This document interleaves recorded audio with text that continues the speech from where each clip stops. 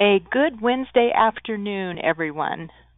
We are so glad you're with us today for our final software update webinar for 2020. Can you believe it?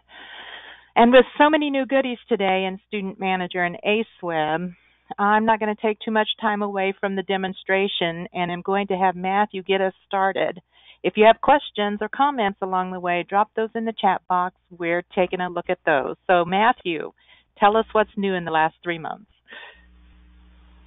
Well, thank you very much.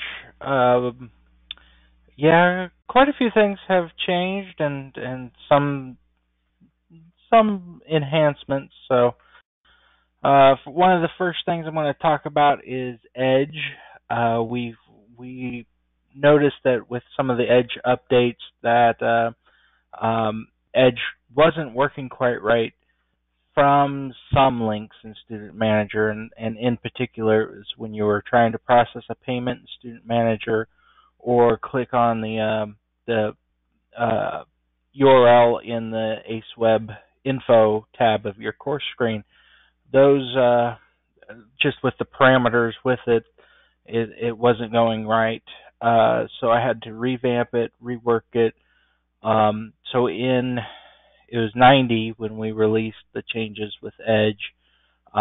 If you're experiencing issues with the process payment, you will need to get a new gateout.fxp from your technician in order for Edge to work right in processing payments.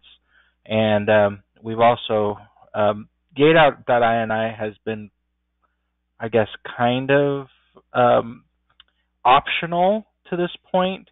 But with Edge in this new mode and stuff, we were finding that gateout.ini is required now. So those are the couple little caveats with it working going forward. But we are moving forward with it.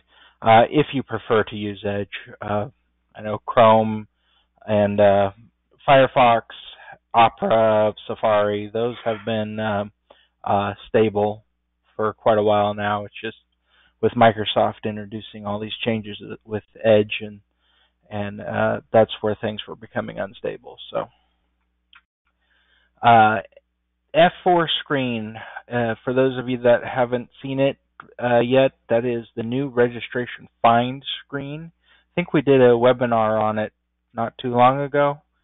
We sure did. Yeah. So, yeah, there's been just a few enhancements with it. When you do a find, I've changed some of the double-click behavior. If you double-click on the student ID or the name, the name of the student, you get to the name screen. Double-clicking on a course code gets you to the registration screen, and double-click on the course name actually goes to the course screen.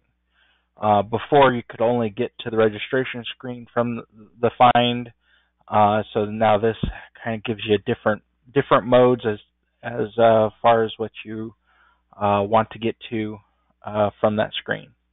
So, more fun. New thing happening because quite a few of you guys have had to change your courses to online. We heard you loud and clear as far as removing the begin date and end date automatically. So it's actually a question that comes up. So change a course from open to online. It'll pop up with the question you see here in the middle. Would you like to clear them out? If you say yes, then the end date and begin date both get cleared. So help you out a little bit there. Another little enhancement with the F2 filter, in that you can now see that filter in an additional place, and that's going to be in your preferences on the course tab. This will also help those of you that administer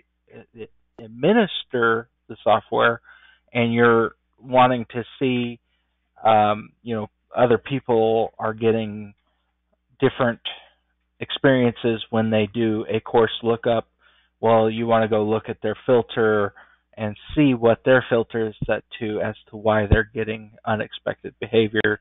You can go to the password maintenance, edit preferences on that person, and then go to the course tab and you can see what their filter is set to. So helps a couple things out there. Parent course. This has been asked for quite a while, especially from Greenville. They wanted to have, when you put in a grade on a parent course, in a package, that it gets filtered down to all the children courses, right, right when you enter it. So that's now a preference on your register screen. Another preference I've put together for those of you that are using like online and membership type courses, and you're putting in a begin date and end date. Well, the end date calculation goes through and will skip over all your holidays, which you may not want on these particular type of courses. And plus, you're creating then 365 room use records for this course that you probably don't really need. So this option prevents room use from being created on just these course types. And some of that's a little bit of speed issue as well when creating these type of courses, especially on a slower network. But those of you that have online courses where they can take it in the next 5 years, you're going to have a lot of sessions or something, something like that. You don't have to sit around and wait for the room use to be created for all those sessions. So, bad check. So this is the scenario where you've been given a check, you've cashed it, or deposited it with the bank, and then it comes back from the bank as, hey, it's a bad check. So you need to go void the check in Student Manager and assess a bad check fee. Get back the money that you've been assessed from the bank. So this is a new button on the pay screen over on the right side, only for check payments, and it's called bad check. And you hit it, it automatically voids the payment. And if you've got in your preferences on the pay tab the bad check fee name and fee amount, it assesses that fee to the registration as an extra charge. So that way you can then collect from the student not only the registration again, but now a bad check fee for giving a bad amount. So hopefully that'll help you speed along and get processed. Export to file. People were having troubles, especially on some of the cursors where there's a ton of fields, being able to find the right fields that they were wanting to export. So there's now a preference on the System tab. I've got it highlighted there. Sort export to file fields in alpha order, and that way you can have co-accounts at the top, active just under, all that stuff. You see the ordering there on the right. A little bit of the ordering anyway, because that's the deadbeat cursor that goes on quite a while. There's well over 200 fields in the deadbeat cursor, so this should help you find those fields a little faster and get through those if you want to see it. Definitely, if you're used to the way it's natural, or where natural order, which is the order that has been in there for umpteen million years, then you'll be fine, because then due and paid is clear at the end, so you always know that and things like that. But it just depends on how you're using it, what you're used to. I think definitely newer users will find this more usable, more user friendly than having it in the natural order. XML. I was doing the webinar last month on exporting, and I realized there was another way I could help people, especially with importing into third-party applications, and that was to get the XML export working in the export to file and copy to XLS functions. So that is done, or it's actually been released now. I was working on it back when I gave the webinar, but now it's actually done and released as of Monday. So you can now go grab those tools if you are needing to do it. One thing about XML, like the XLSX format, is that you can export memo fields. So that's the big thing with that. So some of your catalog exports, if your third party, the printing press can accept XML, then this is going to work out perfect for linking up with them and getting the courses printed and published in that software. So hopefully some of you can use this. If not, it's just laying there in the system in case you ever do. Membership retention report.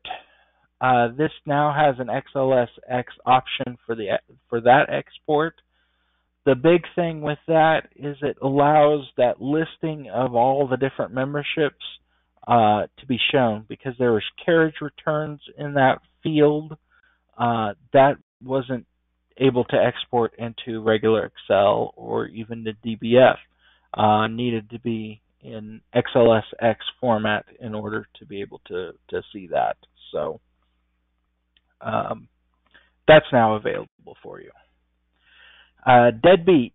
This is in particular with the turbo mode, which is another preference. And that what turbo mode does is make, instead of 200 fields in that cursor, it shortens it down to like 75 or 100. It's quite a bit. It's supposed to be faster in pulling it up, but definitely a thinner, skinnier model. Well, we've made it a little fatter because we added course hours and course CEUs to that list because you guys were missing it from that mode. So that's now been added. Mass receipt and print receipt, we figured out that those two areas have completely different fields in their cursors. So if you were expecting like to move a receipt from the print receipt area over into your mass receipt, it might not necessarily work. So yeah, the big deal was mass receipt was lacking a whole bunch of fields that were in print receipt. So I've gotten to where I can get them to match, at least for now. I've gotten them to match, added into mass receipt things like the CODOW, COSESS, so your sessions, DOW is the days of the week. Tons of names fields were missing, so those all have been added. I think now every single names field is available in the mass receipt area. So that should help you guys out a ton in running your receipts and being able to modify those and getting them how you need to without using all these functions instead. I mean, you could have gotten these fields with functions, but those functions do slow down your report if you're adding a ton of those. So getting these two areas to match is very good as far as being able to avoid that slowdown. Matthew. So the big point on this would be that now reports would be interchangeable between the print receipt and mass receipt if you had a template you like in the... Okay, and for those of you users out there, that idea of being able to just move using the report move tool, a receipt you like in one of these areas to the other should be pretty much straight up now. So, all right, thanks, Matthew. Yep. Yeah, before you would have to modify to get them working if you were using some of these fields. But yeah, not anymore. InstConf. I actually did a newsletter article last month on it. Really, it's a new function to list all the courses that an instructor has that overlap a different course. So you can see, instructors can't be in two places at one time. So this allows you to see when that happens. I mean, when you put an instructor on a course, it will tell you that, hey, this instructor already has a course at that time. And you're like, okay, I'll fix that later. But then you never get back to fixing it. This now gives you a report of doing that. And I've actually, in my newsletter article, which you can access from the website, I've gotten that report in a link, so you can download the report, import it into your system, and start using it right away. You don't have to go add InstConf to a report yourself, but if you want to, you can use this function to do that. But yeah, this should help you then just keep straight, all your different instructors, make sure they're not in two places at one time. Refund Wizard and the cancel course. So the mass cancel, really. These two areas, there's nothing visually different, but what I've done is ripped apart the code and rewritten it in these areas, because I found there was a ton of inconsistencies. Not only will it help me in debugging those code areas in the future, but having the consistency in both places is going to help you guys so that you're not getting unexpected things when you're trying to cancel a course. One of the things was the billings associated with the registration. It was not voiding them in both cases, so there were times where your invoices were becoming on the aging report, the billing would still show up on the aging report instead of, it's been a canceled registration, so you wouldn't want to see it on an aging report. So those kind of consistencies have been fixed. There were a few bugs in that area as well that I fixed at the same time. So yeah, much nicer and cleaner. So you can hopefully avoid a lot of issues with it now. Mass email certificates, invoices, and faculty contracts. The new thing is, if you've got to wait X seconds between every however many messages set in the mass email area and the class email area, those settings are now respected in these areas. You don't have an actual chance to change it when you're running these. It's just remembered off of your previous setting in the mass email area or class mail area, which, I mean, you all have probably set it and forgot about it a long time ago, so you probably don't need to reset it at this point. But anyway, just kind of note there that you don't have a chance to change it. It's just going to do it. Another thing with emailing is the quick email to class. If you want to copy the proxy person on whatever notification you're sending to the class, there is now an option down at the bottom to do just that. So it will grab in anybody that is a proxy person and also send them a copy of the email. Also with emailing, mass email, the carbon copy up at the top, that sends every single person in the cursor, or every single recipient of the email, you're going to get a copy of that, or whoever is in that CC box, they're going to get a copy of that. Some of you don't necessarily want that. You just want one copy. So down at the bottom is a new option. Also send a single copy to the following persons. And that way you just get one copy. I can see, some of those, you want to get a copy of every single one because it is an important email, like the, I don't know, you're sending out mass, I don't know, reminders or things like that. You want to make sure you've got a copy of that for your own records. That way when they call in and say, hey, I never got this, you can go look in your email box and see, yeah, I sent it, so you should have gotten it. Mass clone.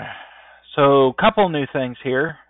First thing is right on the screen itself. The mass clone screen is on the filter up at the top. There's an exclude canceled box. So that's the previous courses. Any of them that were previously canceled, you're not cloning over for the new semester, since they're probably not going to make it the next semester either, or something like that, or you want to wait a few semesters before trying that course again or something.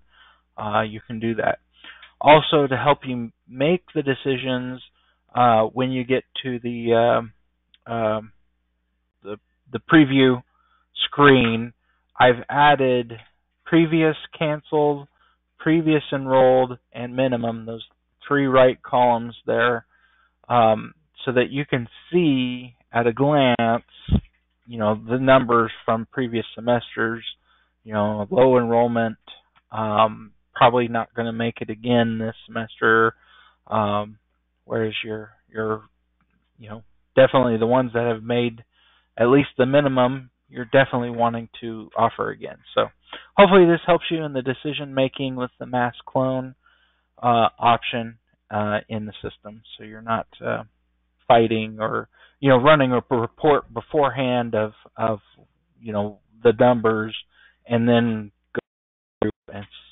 going off the report and the screen when you're getting to the preview, as far as making your unchecking choices and make sure you're checking the right ones. So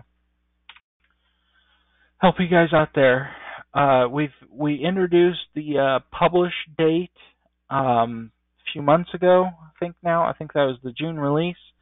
So this is the publish date for the course, and now we've added it to the mass change, update, delete, archive area, so that you can set those in mass if you want to. Student callbacks, really the only thing different here is that the comments on the callbacks, it's now listed on the printout. Courses taught, what I've done is made it so that when you click on the header row, it resorts the data by that column.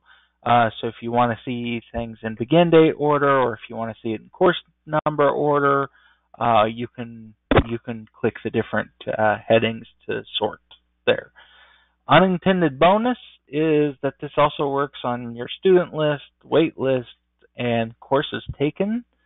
It just looks a little funky because all those areas have the total row at the bottom, it should be at the bottom. When you resort, it kind of bubbles up into the stuff, and usually it's up at the top, but not necessarily. So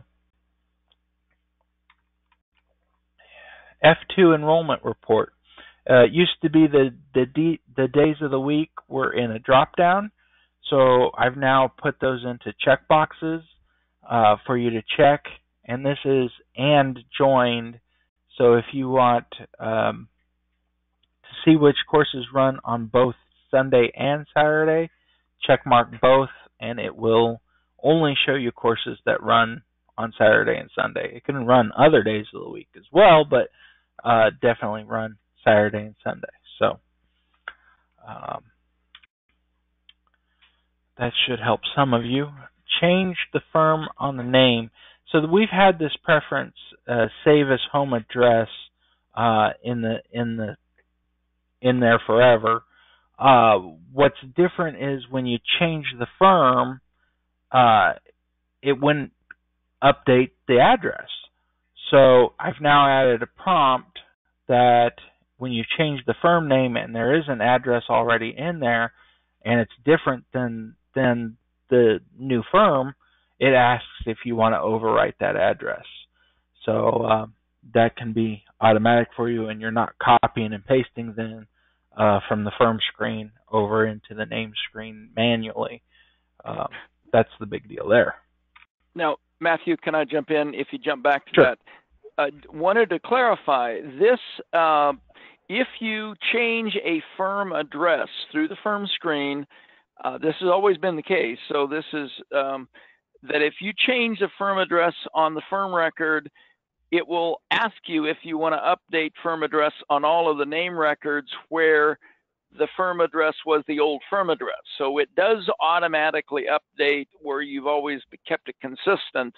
This new option is one that if you've got, for instance, imported data or migrated data and you want to synchronize to the firm's address, it gives you a option to automatically do that. So it's just one more additional automatic update. So, alrighty. Or a person has left ACEware Systems and now they work at Ace Hardware.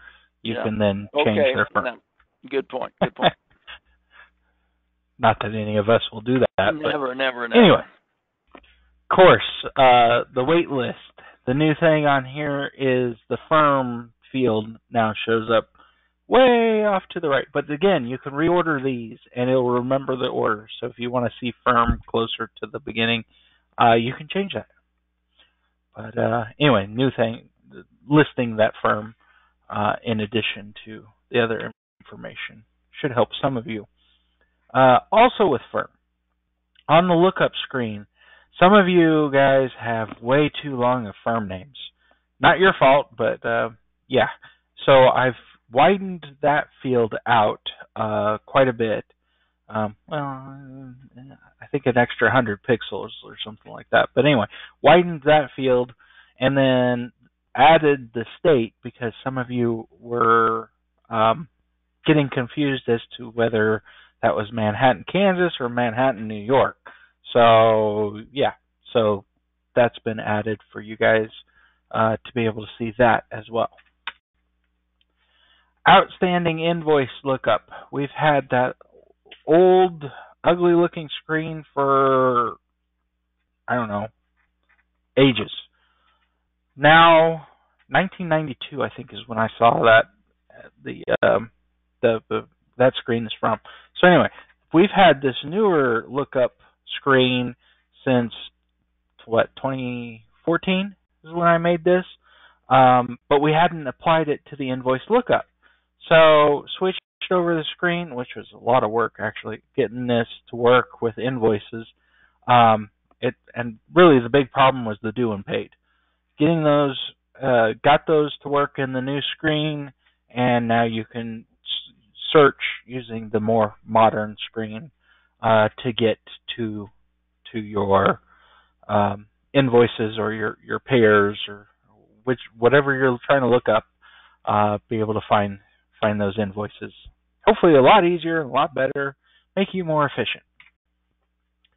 Registration mode gets kind of confusing sometimes, especially if you leave the registration screen open and you go to lunch or something and then come back and you're like, oh, what was I doing? Well, to kind of give you a little visual hint, if you're coming to the registration screen from the course, then the course information is going to highlight in yellow. If you're coming at the registration from the name screen or from Find Registration, and you're looking up a name at that point, then it gets you that the blue background on the name. So just kind of a visual clue to help you out there. And it's going to help in this next thing I'm going to show. I've added a sort onto the arrows on the registration screen. So that way you can put it in from the name screen, you have the option of having an add date order, which is the current order, number or that's course number, course title, or course begin date order. All those options are available.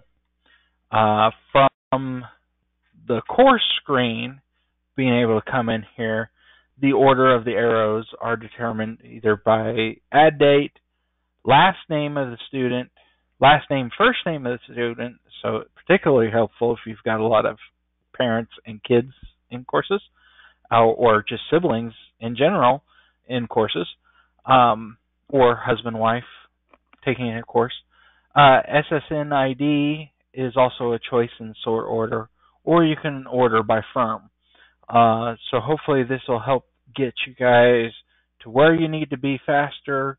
I don't know. I've always liked it in add date order, but I guess I'm the only one. So hopefully these other orders will help you guys in being able to navigate the registrations. Matthew? Yes. Is that like course where you have to change it every time, or does it like name where you can set a default sort on the register? It remembers between times. It does. So if you pick firm order and close and get out of manager and actually log back in tomorrow under your username, it'll remember firm. Yeah. Gotcha. All right. Super. All right. Thank you. Yeah. And just realize these are two different sort orders. So you do have to set, if you're accessing it the two different ways, then you will need to set it twice, but then after that you're done. It'll remember after that point. And I guess part of the reason why it was add date order to begin with was it didn't matter either way you access it, because add date was consistent in both areas. Whereas, from the name record, you've got the different courses, they're all one name. And from the course, it's all one course, it's just the different names in the registrations. So, that kind of got a little sticky, but hey, I got it done. So, two different sort orders there for you guys to use. Member rate. This is a couple of different changes with the member rate. When you mass register people into a new course, it now automatically will give the member rate to members. So you don't have to go back through and fix people after you do a mass register. Assuming the course that they're getting put into does have a member rate on it. But anyway. Also, with moving a person off the wait list, and they now either now they get the member rate, or were supposed to get the member rate when they originally registered, but the system didn't do it at that point. But it does double check then when you move them off the wait list as to if they do qualify for the member rate. It's automatically going to give that person that member rate. It's a little more automatic. Keep you from having to fix things down the road and give your members all right, I think I'm done with my stuff. Go out there and update, guys. Any questions? Matthew, a question from Brittany on the preference for the timeout on emailing, the mass emailing. That is a variable that is remembered, or do you have to set that every time you go to do a mass mail? That's remembered. That is remembered. Very good. Mm-hmm. So if you set your timeout of 8 seconds, it'll remember it the next time you go back in. Right, yeah. And that's been like that forever. So. Gotcha. The only a quick note before you turn it over, Sharon, I want to give a shout out to Lee College. We have 6 people enrolled from Lee today. So again, I want to say that is the largest number from one school that we've had in a while. So shout out to Lee for jumping in there and keeping up to date. Keep it up. So there's your bar, guys. Get the rest of your team to sign in. Anybody can come in and attend these. So Sharon? Yep. And Jason, I'm going to be handing things to you. And as I do, I'll remind you that, if today's date didn't work, it is being recorded. And so your team can always jump on and take a look at those at the webinar on demand. Or if you need to revisit some things, that'll work too. And I noticed Sharon, that Lewis and Clark also has 5 registered, so don't leave them out. Sarah's saying, "Hey, wait, well, we've got." And again, I was counting noses, and I forget that a lot of you do this in a team mode, and so you might have a whole bunch of people in one room. So again, Sarah, my bad. Congrats to Lewis and Clark as well for having a good crowd. So. All right, Jason, we're all yours. Ann Stein and Cheryl, I think, are on, so we may hear from one or more. The whole ACEware crew. Well, thank you very much. So we're going to talk about some of the cool new stuff that is going into ACEware Build 61 that is right on the precipice of being released. Still have a little bit of testing left to do on the SQL and Fox Pro versions, but we're chugging through those and hopefully should be out within short order. So in no particular order, here's some of the neat things that we've been working on. The first one is a customizable instructor password reset email. So what this basically means is we've had the ability to customize what the public password is for your instructors to use. So if they have a blank instructor password, they've never logged into their instructor access on ACEware, or let's say you reset their password from Student Manager, if they click that forgot the password link, then this allows you to customize what actually comes in the email. Prior to this, it had the default public password that is the initials and zip code, which obviously if you change that using the config section of your instructor template, then that doesn't apply. So we now have the ability for you to plug in whatever message that you want there in that email. For instance, if you're using static passwords instead of a combination of initials and zip code or something like that, you can actually customize that email that they receive. Along with that, and just as an example, this is the email that I'm talking about. So the one the instructor receives when they click that link to reset their password. Along with that, we've added an option in the phrase book. So if you're not familiar with that, let's go to the admin page here.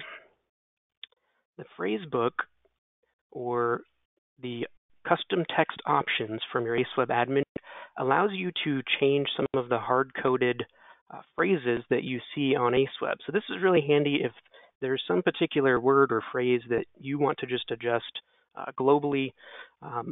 You can do that here through the phrase book.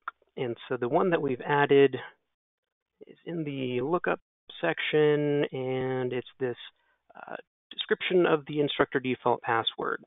So this is the message that appears on the actual page when they get their password reset email and click that. Instead of having the default initials and zip code, you can customize this message again to whatever you like.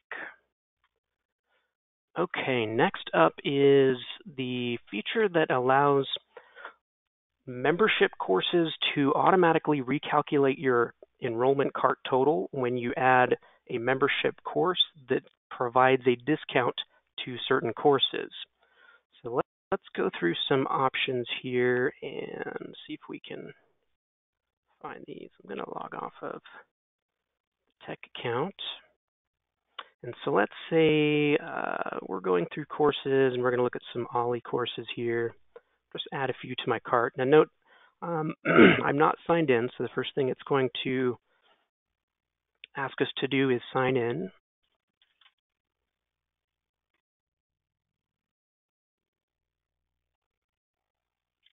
Oh, I guess it helps when I have my actual correct password here. Here we go. Okay, so I'm enrolling in this, art appreciation class, and it's got a $250 registration fee. So let's save that one to the cart. Let's keep going. Go back into our Ollie membership, and under financial management, financial success in this new economy. So note, if we go to the fees tab here, we can see the regular fee that I'm going to be assessed because it knows that I'm not a member. It detects that I'm signed in and I don't have this membership. And so you get that message here that says, here's how much you can save if you were a member. But let's just pretend for the moment that whoever is doing this doesn't read that or doesn't care, and they go ahead and just enroll themselves before becoming a member. And at that point, we'll save that to the cart. So let's look at the cart now. So we've got $299 is our total. We've got $250 for the art appreciation and $49 for financial success. And at this point, they're like, well, wait a minute, I've got this flyer that says I'm supposed to save all this money when I'm a member. And so they go and add the actual membership to their cart. Prior to this update, it would not retroactively apply that discount if they added it to their cart after the other courses existed. So what this is basically doing, let's go ahead and enroll myself. Now this does have a $350 member fee, and there's not going to be any discount on that. But what it should do is adjust the amounts of the other courses. So it went from $250 to $215 and $49 to $35 on those, and automatically recalculated that cart total. So this is just another way that we can make things as seamless and foolproof as possible for your end users, so that it reduces the amount of calls that you get saying, hey, wait a minute, I was supposed to get this discount, but I didn't. Okay, next is for any of you that are using... I was just going to mention that it always, or going back quite a ways, would work okay if you put the membership course on first.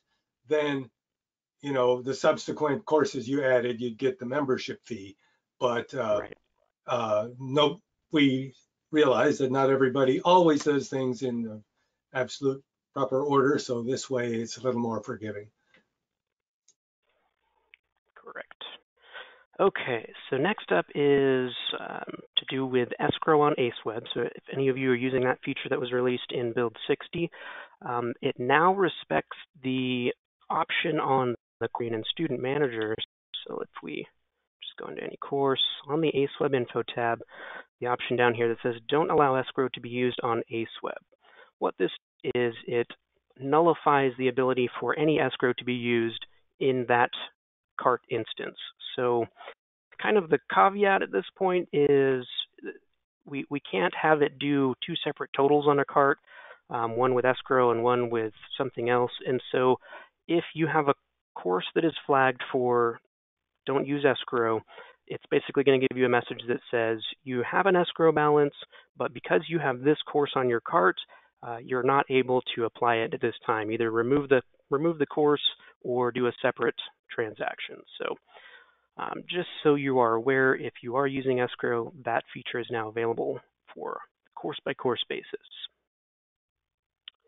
All right, next up, Cheryl has been back in action and busy doing some really cool stuff, one of which is a new Contact Us form. So what this does is gives the ability for you to have a page where similar to a lot of different sites that you would go to. It's basically a form that is going to send whatever information that it collects, the name, email, phone number, and then whatever their question is, to whoever's listed in that Notify Office field. So whoever's getting your office notifications would get this when they submit this form. It does support the reCAPTCHA, so I would definitely recommend that. If you have not done that on your other templates and you've been getting spam accounts or anything like that, we released that a few builds ago. And for pages where there's basically just an open form that you can submit that doesn't require an actual logon, such as this Contact Us or I believe like the Send a Friend or Suggest Course, those are the ones that get hit the most often with bots. And so the best way to prevent those is with this new reCAPTCHA feature. But props to Cheryl for making this awesome new Contact Us form. And also props from Cheryl is this new styling for the logon page. So kind of a little refresh. It's a bit more modern and comes with the ability for you to click to see what your entered password is. I'm obviously not going to click that, but if you want to have this new styling, this is something that we can't really just apply in an ACEware update because it's going to take changes to your style sheet. So if you do want to use this, get with your tech and we'll be able to give you the changes to make to those style sheets that'll allow you to use this new logon form. Next up, I wanted to kind of just recover the new proxy dialog options. So if you missed the last webinar update, in 60, we greatly enhanced the ability to, oh, my desktop is gone, so let's try this. We enhanced the experience for your users using proxy registration to make it less confusing in the different configuration setups that you might have for your email system. So what it's doing is it's giving you different customizable text based on what your I can't even think of the setting, user ID source. If it contains molt, which is allowing you to have duplicate email addresses on your name records, it allows you to customize the message that pops up for the different scenarios. So in the first example, if you're logged in as you and you click the enroll someone else and you enter your own email address and your account is the only account in the system that has that email address, then it's going to present you with the text that says, here's the options. If you want to use this email address, we do allow you to have another account with the same email. So just close this message and fill out the information and continue on. However, it's got the sort of fail-safe that says maybe you didn't mean to click enroll someone else and you actually just wanted to enroll yourself, and that's why you're entering your own email. And if that's the case, click here and it will restart that registration process as your own account instead of in someone else. The next option is basically the same thing, except this is what will be displayed if there is one other account that has your own email address. It's saying, okay, again, we do allow you to have duplicate email addresses on accounts. So if the person that's showing here, in this example, Cheryl is the one doing the registration, and there's another account for Terry Scott, it's basically saying, did you mean to register Terry? If so, then close this and click confirm and continue. However, if you want to create a new account, then you can click the create a new account and enroll them in the course. Alternatively, the same fail-safe, if you actually meant to enroll yourself, click here and it will start that singular registration process. The third option, again, pretty much the same, except that this is when you have multiple email addresses with multiple accounts with the same email address. So this is kind of getting into the contract training, workforce development. If you've got registrars that end up doing all the registration for particular organizations and things, they're going to be the ones that have this proxy registration history where they've created a bunch of accounts that actually use their own email address. So this, again, that's just giving you the warning saying, if you want to add another record using your email address, close this, click the new name record button. Otherwise, if you want to use one of these existing accounts, close this, click on them, and as always, if you actually meant to enroll yourself, click the link. And then the fourth and final customized text option is in the case where you do not allow duplicate email addresses on your name records. It's basically going to say, did you mean to enroll yourself in the course? If not, then we're sorry, but you're going to have to close this and pick a different email address because you can't have duplicate accounts that use that same email. So just kind of a refresher on that, and we think that it has definitely helped some people and their confused patrons. So definitely check that out when you get a chance. Okay, next up we have expanded the ability to use catalog table fields on the show schedule. So if you're not familiar, let's go with this one here. Show schedule is the routine that's used to display your big listings of courses. It coincides with the Schedule Fields ACEweb INI setting, which is what allows you to customize and configure the columns that show up or the fields that show up. So what I'm going to do is bring that INI setting up here.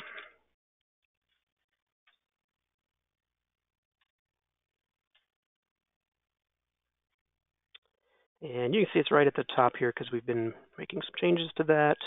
If we click into this, you can see this is where we're configuring those columns that show up on our show schedule. So the new feature with this is that it allows fields from the catalog table.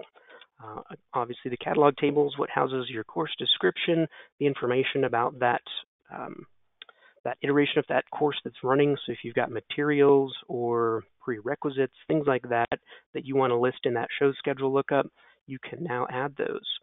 It does require having an additional bit of code in your X show schedule, I believe.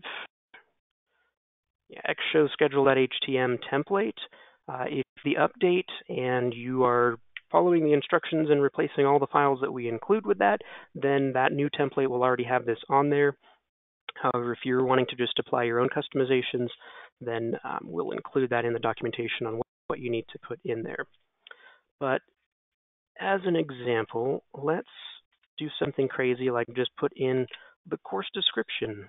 So right here, you can see we're following the format of the field, followed by a colon, followed by whatever text description you want for the course. We're going to save that. We're going to come back here and we're going to refresh, and there we go. So now we've got our course description as one of the columns of our show schedule listing. So sky's the limit. Anything in the catalog table that you want to include there is now fair game. Okay, next up, we wanted to mention that the cancel registration feature, so the ability for registrants to cancel registrations on ACEweb, has been updated a little bit.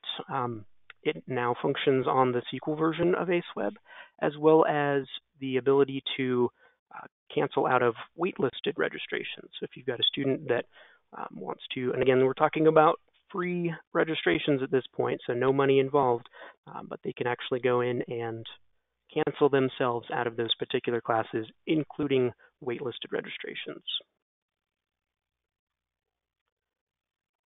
Next up is the group break option. So this is something that has been around for a bit, and what the new feature is that it eliminates the automatic dedupe of, so when you are using this particular option, it would only show one iteration of each course, even if that course was in one or more groups. So for instance, let's see.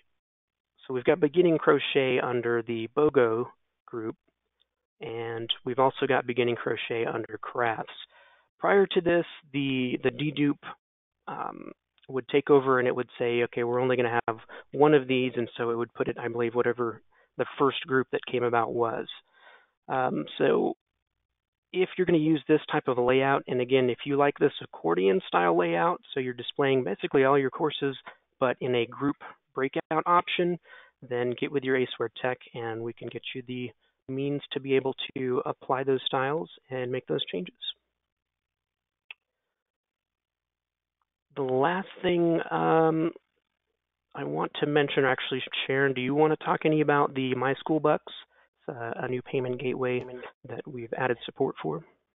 I will, just like Jason said, I'll add that we have just recently partnered with a new payment service provider, My School Bucks, which does work with a lot of K through 12 public school programs that may have adult ed programs with that. And do watch for your newsletter. We are working on kind of some information, a little more information for you, but you can also see on our website from the partner page that My School Bucks is up and links directly to their product, and so you can take a look at that if you think that might be something that could be beneficial for your program. But I am working with My School Bucks to get some more detailed information ready for our newsletter, so do watch for that. Awesome. Okay, last couple of things I want to mention. This update is going to have a number of new files and templates that have to be replaced. This also includes a new Web Connect framework. So the foundation framework that ACEware runs on, it's got some new DLLs that we put in, and one of these is going to change the actual table structure of your ACEware request log. So there's going to be some special instructions with this update. If those aren't followed, then nothing is going to work. Literally, the first link that you click is going to spawn an error. So make sure that you read the instructions. That I recommend that you work with your tech when you're going to do this update, because again, there are going to be some templates that need to be replaced. You're going to want to check those against your existing ones to see if you've got any customizations. If so, make sure you apply your customizations to the new versions of these templates.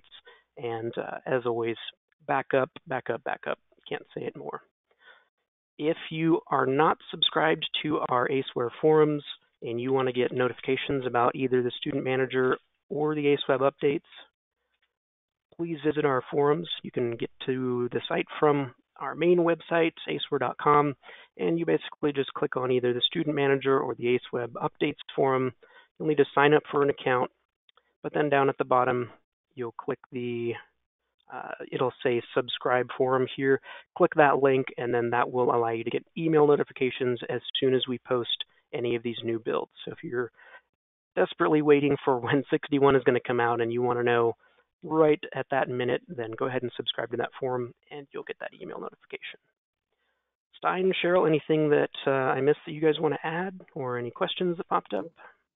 I guess I could just mention that the instructor profile form is now fully functional. I think the previous build we released a screenshot, but the didn't have a working version, but that is with 61, that will be, you'll need an extra template. And again, talk to your techs about that, but with, we do have the way for to allow your instructors to come in and edit their own information profiles. Cheryl, do we have an active? That's not on the. It's That's not on the demo okay. yet. Yeah, not yet. It won't be until we get 61 on the demo. So. Speaking of 61, you do have a question, folks, on this update, if it's a full update or an incremental update. There are always going to be incremental updates at this point, so you'll have the option of doing the incremental update if you're already on build 60.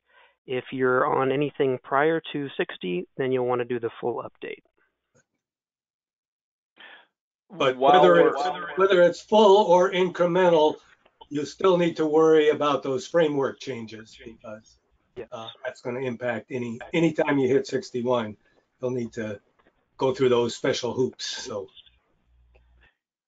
we're getting close to that hour here, but Jason, a question from Brittany about what all needs to be done. Can you give us a 30-second elevator on allowing the self-canceling option in ACEweb? I suggested getting with the tech, but can you give a quick verbal overview on enabling self-canceling now? Let's see. I believe we've got that.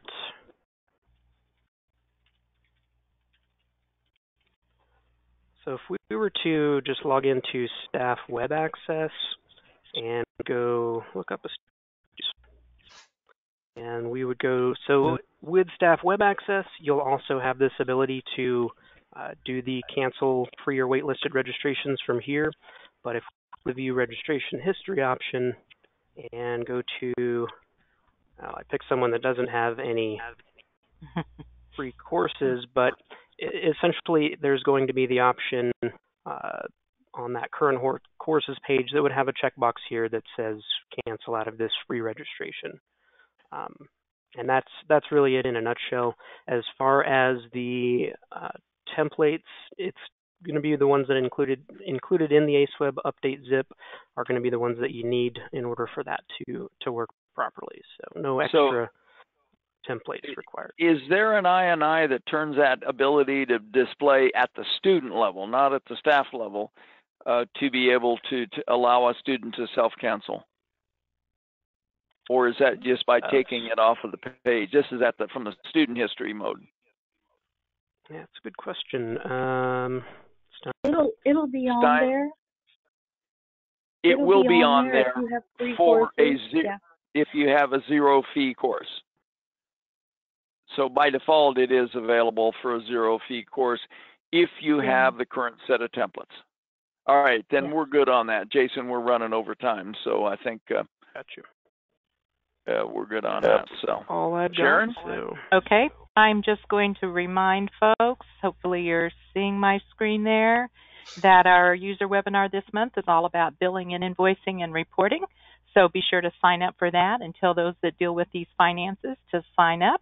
And you are the first to hear that the dates for our virtual conference in 2021 have been selected by you. And so circle those dates and get them held on your calendars. More information to follow. So that's a quick summary there. And with that, we can let folks get back to their day. And we had a few questions that we'll follow up with individually. And have a good day. Have a good weekend. Thanks for joining us. Thanks to our development team for all their work. We really appreciate it. Bye, everyone.